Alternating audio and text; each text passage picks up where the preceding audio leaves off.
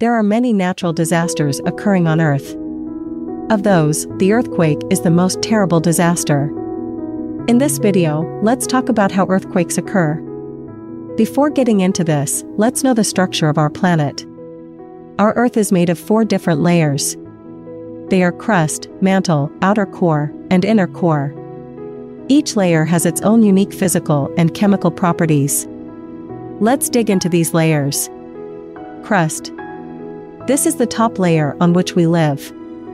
All the mountains, jungles, and oceans are made of this layer. It is the thinnest layer of the 4 layers. This layer is 70 kilometers thick on land, and 5 kilometers thick at some ocean floors. This layer is a combination of several plates called tectonic plates. The crust is mostly composed of silica, alumina, lime, magnesia, and iron oxide. Mantle. This layer starts below the crust layer, and is denser than the crust. It is 3,000 kilometers in thickness. It is mostly made of silicate rocks rich in magnesium and iron. This layer is not made of full solid. Somewhere, the rock is completely melted, which is called magma. In this layer, rocks are moving constantly. Outer core. This layer is in a liquid state at a temperature of 5,000 degrees Celsius. This layer is mostly made of iron and nickel. These metals are in a liquid state due to intense heat. The outer core is always in constant circular motion, which creates a magnetic field around the Earth. This magnetic field protects our Earth from the sun's wind. If there is no magnetic field in this core, our Earth could not have an atmosphere, oceans, and life. Inner core. This is the hottest layer of the 4 layers at a temperature of 7,000 degrees Celsius. It is also composed of iron and nickel metal. This layer is in the solid state, despite the fact that it is the hottest part of the Earth. This is because the inner core is under tremendous pressure due to the weight of the other layers. How earthquake occurs? The movement of tectonic plates against each other makes earthquakes happen constantly, but we don't feel their effect because they usually glide smoothly. It is estimated that the fastest plate moves with a speed of 6 inches per year. When these plates catch each at some point, then the pressure at that point builds up.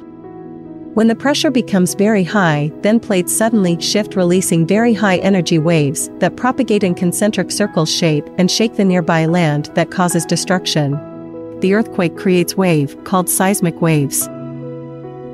Hypocenters and epicenters. Starting place of an earthquake is known as a hypocenter, and it is below the surface of the Earth.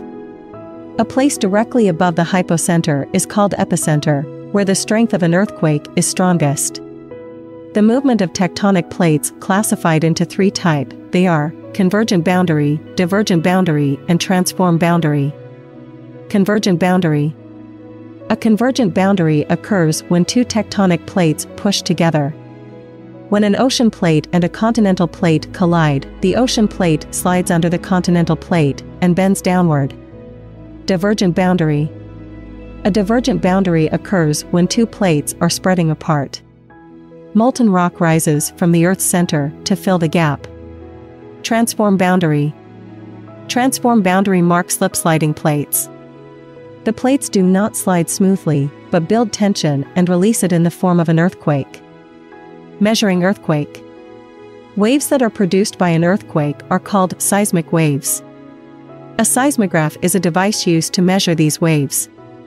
These waves are measured on a scale called Richter scale. Each increasing Richter number shows that earthquakes are 30 times stronger than the previous number. An earthquake is noticed when its magnitude is 3 or more on the Richter scale. Below this number you won't notice any shake caused by an earthquake. It is estimated that there are 500,000 earthquakes every year around the globe, but only a few of them cause any damage. I hope that you have learned something as useful. If you like to watch these types of videos, subscribe to this channel and keep in all. Thank you.